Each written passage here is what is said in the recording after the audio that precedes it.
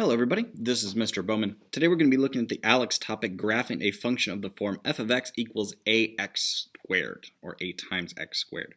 So with this one, they give us a lot of structure on how they want us to do it, so we want to make sure we're following that accurately.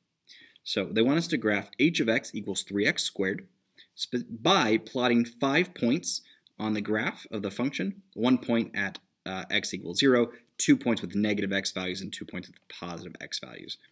Then we're going to sketch the graph. I believe in ALEX there's actually a button you can click and it'll connect all your 5 points together, and that's how you do it in there. But since I don't have that, I'm going to just sketch my graph through my points and show you what it would look like. So to set this up, I need an XY table, and I'm going to make sure I follow my structure here. So I need 2 negative, a 0, and 2 positives. So let's just go with the smallest ones, -2, -1, 0, 1, and 2.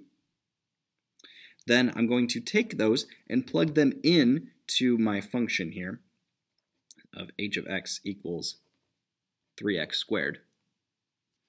And that by doing that, I can actually find the y values, which I'm going to need. So h of -2 equals 3 times, and remember you're plugging this in, definitely recommend putting those in parentheses so you don't make mistakes, especially if you're going to be double checking with a calculator, because if you don't have a calculator, you do 3 times -2 squared, it will give you something different than if that's in parentheses. So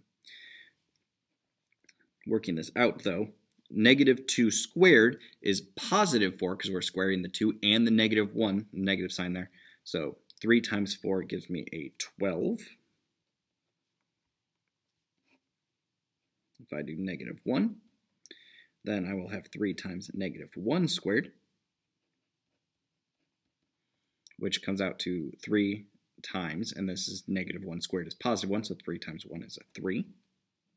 So, by the way, I'm just lining these up, so since I plugged in -2, 12 came out. If I plugged in -1, 3 came out. That's how I'm lining these up. Just as a refresher of how I'm doing that. Plugging in 0, my favorite number to plug in, because that just drops out. 0 squared 0 times 3 is 0. So it gets rid of a lot of stuff for you. Positive 1, 3 times positive 1 squared. 1 squared is 1, so that's a 3 again. And last but not least, a positive 2.